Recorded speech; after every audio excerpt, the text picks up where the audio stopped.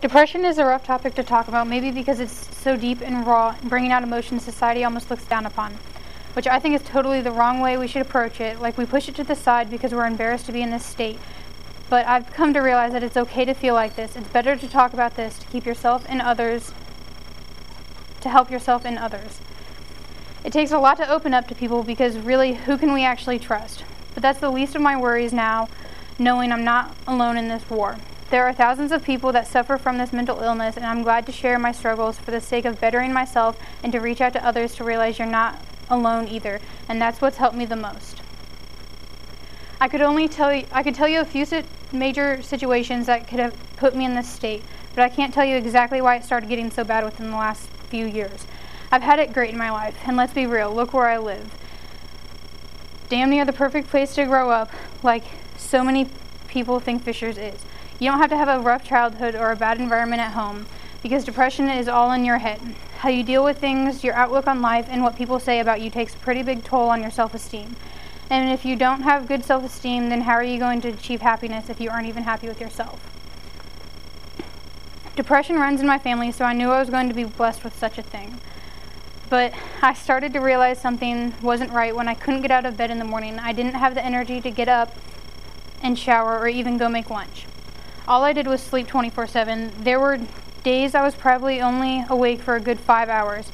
I was concerned, so I talked to my mom about it, and she suggested going to the doctor and asking him what he thought, because I had already been in therapy for 3 years just because of the series of unfortunate events that have happened to my family in the past. And my mom forced me to go. It's hard talking to your parents about something like this, because my biggest thing was for her to feel like she has failed to raise me right due to my unhappiness, because I know my parents have done their all to give me a perfect life as best as they could. But she took it fine, and she understood where I was coming from because she noticed something was up too. It was in best interest I get help. Going to the doctor was hard to do because they can't diagnose you with this mental illness without you having to explain what the hell is going on in your head. And that was the hardest thing for me, because there were so many thoughts racing in there, and it was hard to let it all out and explain it exactly how I wanted to. It's obviously the stuff going on in your head and physical symptoms, and how can you be absolutely sure it's depression, or me just being a lazy teenager? After a long talk with him, he prescribed me a medicine called an antidepressant. He explained that this medicine will release a chemical in my brain called serotonin because I don't produce enough of it. It's such a trial with this medicine due to all of the side effects.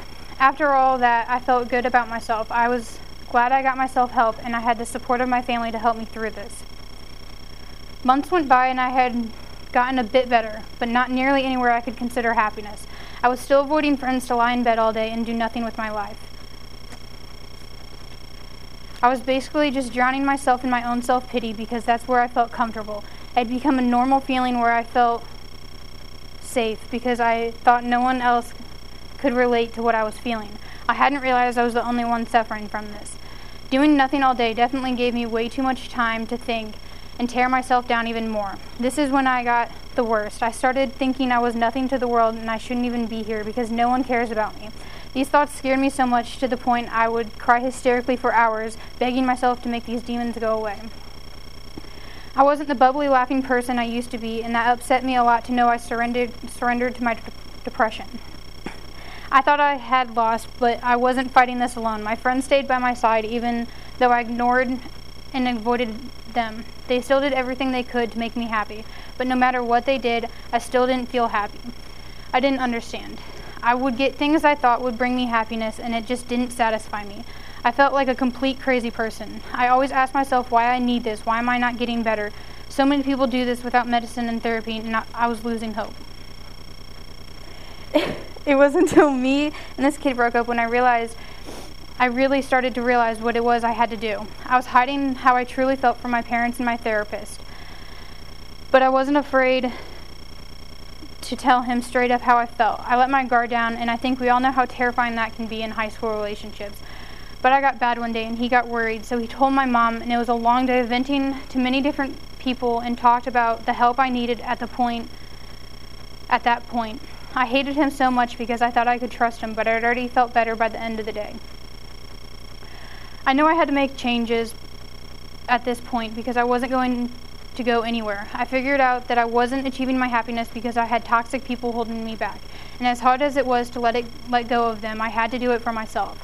I realized I had to change my outlook on life. I had to stay positive and do things for me that made me feel happy. I couldn't keep sitting in that self-pity anymore. It was time to move on because life wasn't waiting for me. And I'm so happy to be able to say I am content with my life, and this is the closest thing to happiness I have felt since I was a kid. If you think you're depressed, don't be scared to talk or ask for help because it can be extremely dangerous. Don't be embarrassed to talk or never let someone make you feel bad or wrong to be feeling like this. The mental illnesses are more serious than most people think. The best thing I could say about what I've learned from all of this is that life goes on and time heals everything. Don't forget, better things also come along and you don't want to miss it.